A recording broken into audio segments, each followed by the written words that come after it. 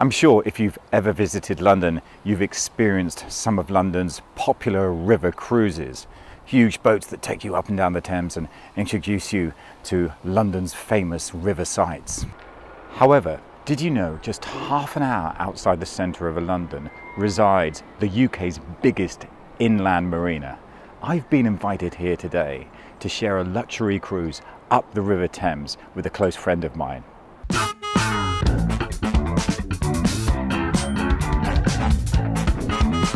The inland marina is called Penton Hook and is just a stone's throw from Heathrow Airport, which is right behind me.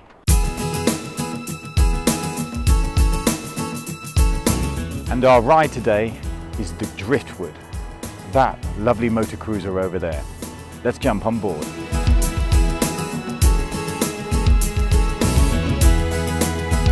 Permission to come aboard, Captain Malcolm? Permission granted. Thank you very much. The first half an hour on Driftwood was spent getting her ready for the trip upstream. Penton Hook, like I said, is Britain's largest inland marina. It's set in 80 acres and has 575 berths.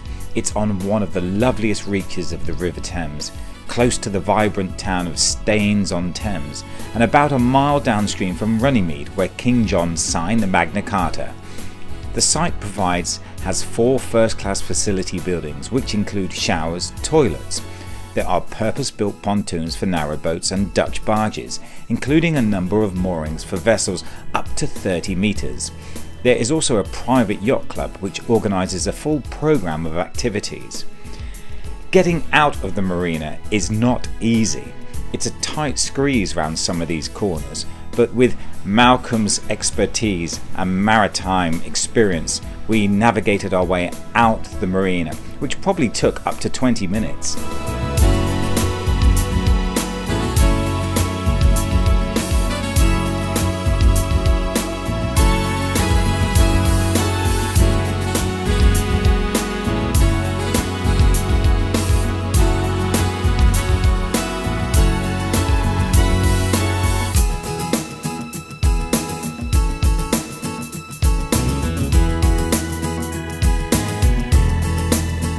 Once we get out of the marina, I'm going to grab a chat with Captain Malcolm. He's going to tell us about the boat and the route we're going to be taking today.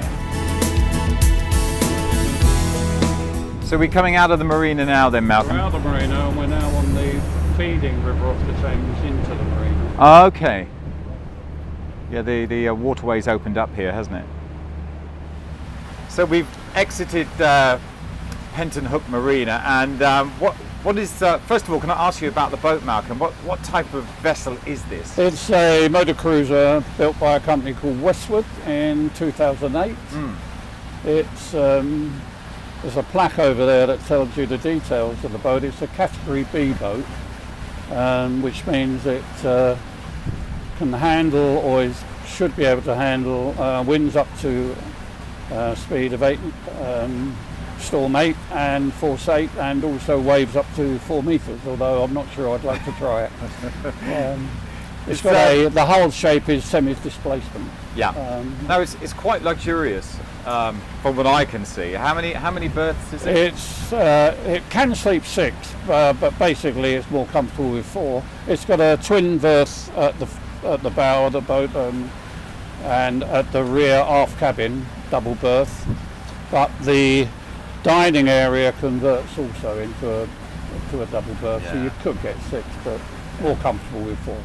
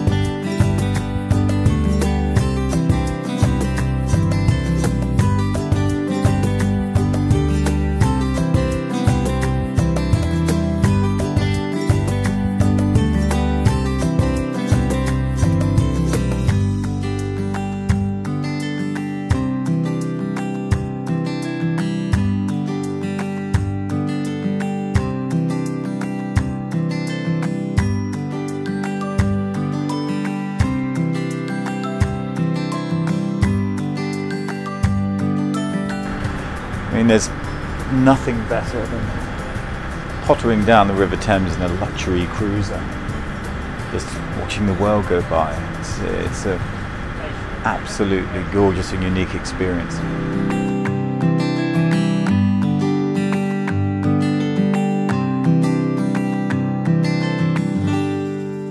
What is our route today?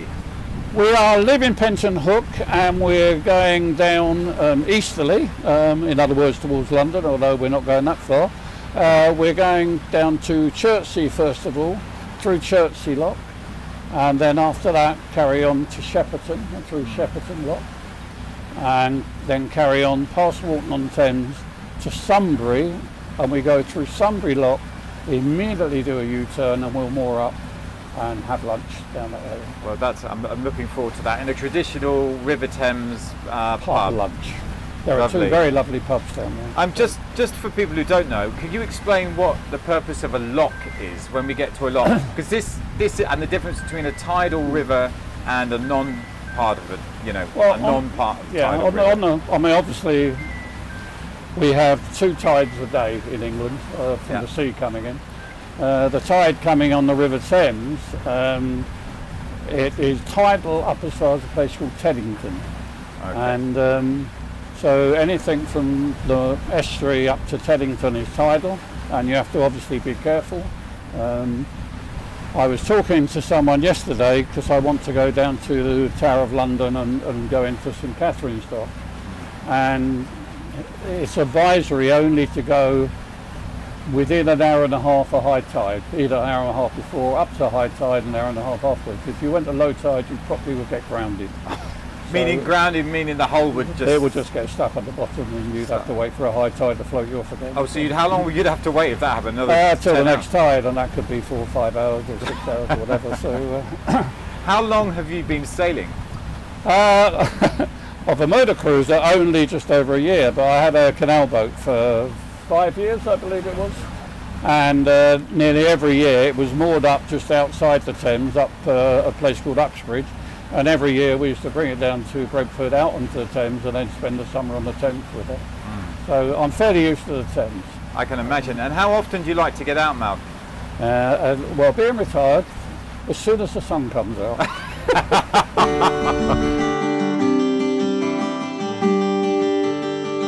Okay, Captain Malcolm, we're approaching our first lock, is that correct? This is Chertsey Lock, yes.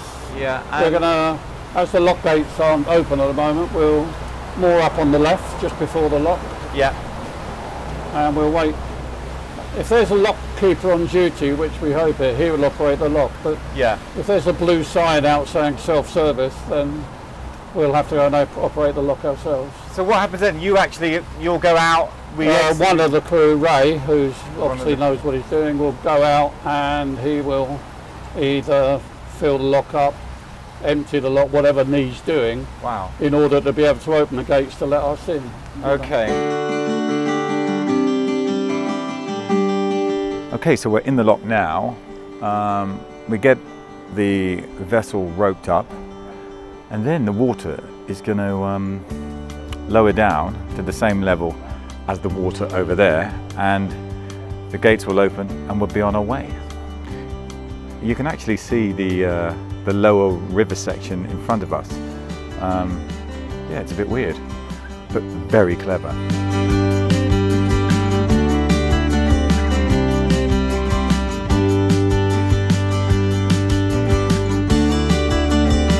So this is Ray's crew today. Yes. He knows the boat back to front. What's it like working for Captain Malcolm Sparrow?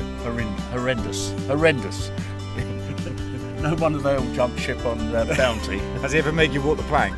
No, he gives me a toothbrush to clean the front. So I think the whole process just took about 5 minutes for that. It's a fairly quick affair. It's a quiet day, it's a Wednesday, and we've dropped down about 5 feet. Yeah, and we're through the lock. Thanks very much. Thank you.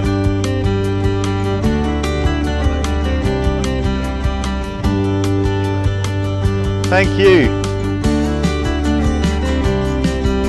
So yeah, we're through we're through, and the river has widened quite a bit here. And yeah, we just keep going on our route to Sunbury.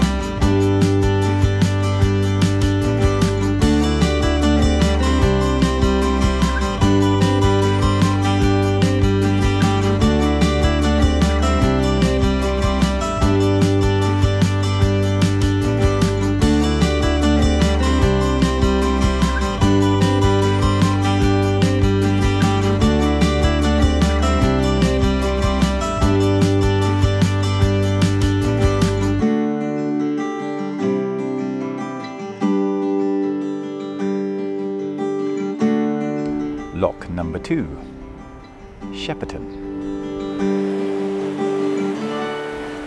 This is able seaman Dennis, who's already been at the helm today. Driving, I suppose you call it. Driving the yacht, driving the motorboat. How did you find it? Might be able to hold it. It was relatively easy actually. I've only done it once before on a much smaller boat.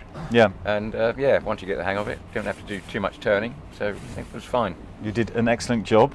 I didn't have my glasses on at the time, but I could still see. Well, we didn't hit an iceberg, no. So that's the good news. And how are you enjoying it so far today? It's a lovely day, isn't it? Yeah, absolutely gorgeous. This is the life. This is the life. So when are you going to buy your yacht? Oh no.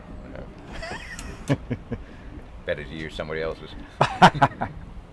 These locks are very pretty and very well maintained. I love the little lock keeper's hut there. It's gorgeous.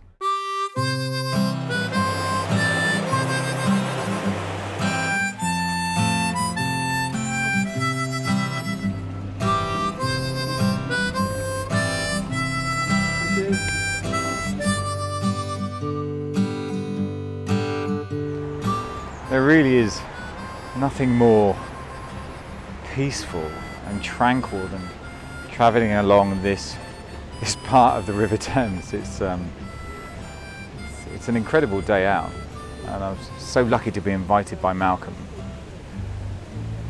I'd really recommend a river cruise in this non-tidal part of the River Thames. And the great thing is, there are plenty of pubs dotted along the river banks. And of course, we'll be stopping at one of those very soon.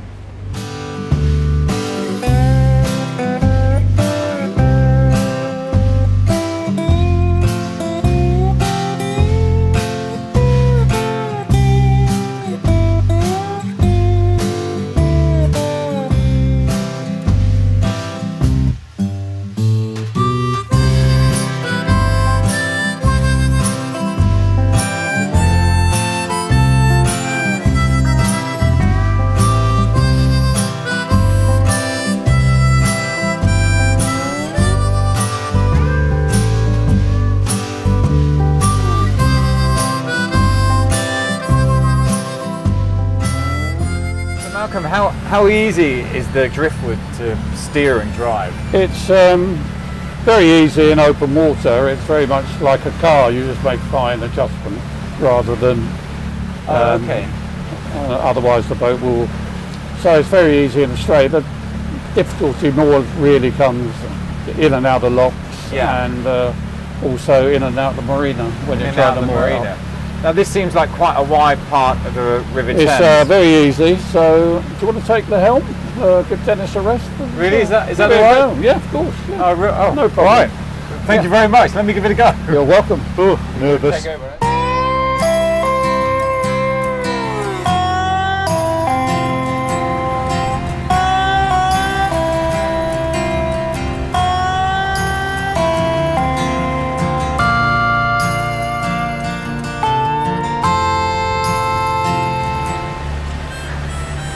This is incredible. Oh, sorry. I never thought I'd get the chance to drive a motor yacht like this.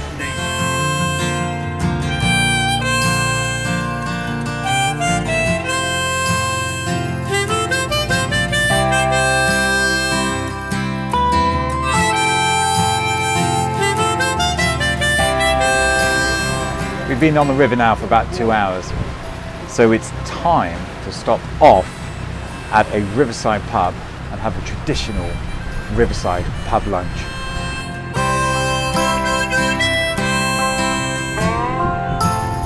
And here we are in gorgeous Sunbury.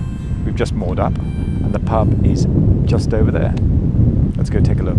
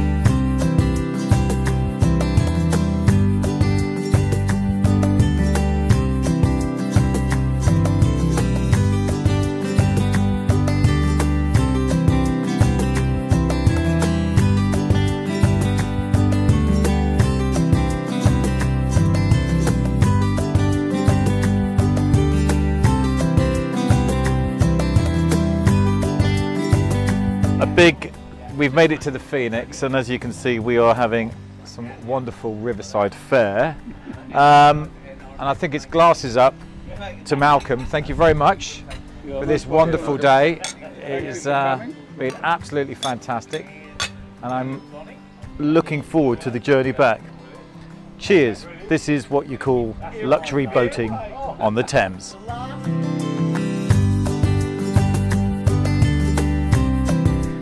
Fully refreshed and ready for our journey back, we made our way to the driftwood, meeting some delightful river folk on the way.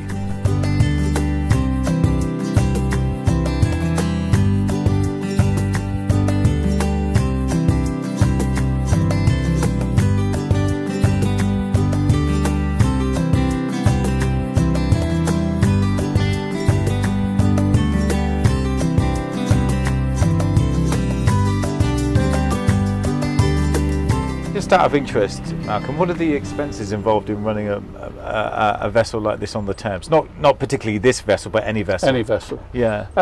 Most of the costs relate to the length of the boat, to be honest with you. Yeah. So the charges are normally per foot for the length of the boat. But obviously once you purchase the boat, you've then got to find a mooring, and most of that time it's in a marina. Yeah. So to keep a boat in a marina throughout the year, whether you're out cruising and you come back to it, or whether you leave it there over winter, that charge is per foot, depending on the length. And of the how boat. many feet are you here with just driftwood? under 39 foot. So I'm. Okay. I think they charge, because the boat is called a Westwood 38. They charge me for 38 feet. But so you got a foot free. I've got 11 inches free. Well. Comes in handy sometimes. Yeah, and after that, the cost of you need to buy a license to operate the boat on the river. And who do you buy that from? You buy that from the Environment Agency. Yeah, it's a bit like car tax in a way, but you have to buy a license to run on the Thames. Yeah. Again, that's based on the length of the boat per foot. And then the only other cost you've got is insurance, because they won't give you a license unless you can prove that you've insured the boat. So you have to insure the boat. And what does the insurance cover? Taking on passengers? If it's fully comprehensive, it covers obviously loss of damage through accident, fire, theft, all the usual. Yeah. You can buy a third-party insurance, which basically covers the person you may have an accident with. That's your cost, but you don't get your boat repaired. So it's a bit like vehicle licenses. It's very, very similar to a car insurance. It's very and are there bespoke insurers that do that type of insurance? Oh yes, for a boat? Quite a few boat insurers. Yeah. Okay, but you get a special boat. You can actually, when you buy a boat, even you can actually mortgage a boat. I mean, there are quite a few companies that will allow you to put a deposit down and lend you the rest of the money, and then you pay for it like you pay for a mortgage. Okay, yeah. Probably not over such a long period of years. Maybe only be 5 years or something, but it's a similar thing. If you're not a cash buyer, for instance, absolutely. And then you've just got the regular maintenance and the fuel and Just all like that. a car. You've Just got, like a car. You've got the maintenance and the fuel. Interesting. Thanks very much. You're welcome.